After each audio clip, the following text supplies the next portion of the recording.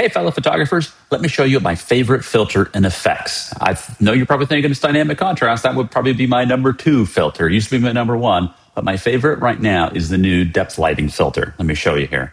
I'm just going to click on Add Filter, and I'm going to select Depth Lighting. When depth lighting comes up, you'll notice there's a section for brightness and a section for temperature. I'm going to focus on the brightness section first. And what this does is it uses a very accurate depth mask to define the foreground and the background for me. And then I can key shift. That means change the brightness of the background or the foreground independently of each other. So let's say I want to make my subject pop more. I want to darken the background and lighten the foreground. So watch. I'll just grab the foreground slider and I'll bring it up. You can see how it's brightening the foreground in the photo. I'm going to go pretty far here just for demonstration's sake. And the same thing for the background. I just drag it down to the left to make the background darker. I'm going pretty extreme here in this case. And let me just turn the preview on and off so you can see there's before and after. I was really able to key shift that photo quite a bit. But here's the really cool part. You see the depth slider? This lets me control what is foreground versus background. And I do this just by moving that slider back and forth. And if I hold down the Option key or the Alt key while I do that, I can actually see that depth mask. And look how crazy accurate that depth mask is. So I want it to focus really on the foreground and have a dark background. So I'm going to bring that up just a little bit like that. There we go.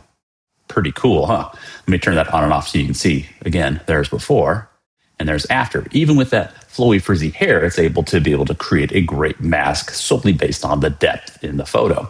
Now, I can also shift the temperature as well. So if I wanted to warm up the foreground and cool down the background, that's another trick for making your subject pop. I can do the same thing. So I'm just going to grab the foreground and make it a little warmer.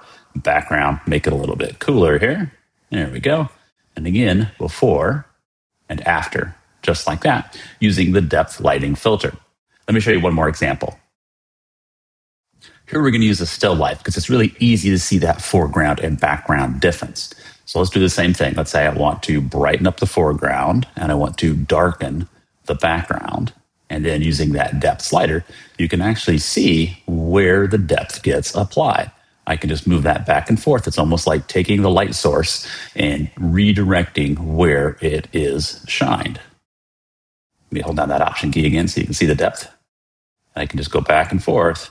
I could have it just be a spotlight on the foreground, or I could have it light the rear apples more. It's really up to me what I'm looking for. I'm going to go for one where I'm really only using it to brighten up that foreground apple.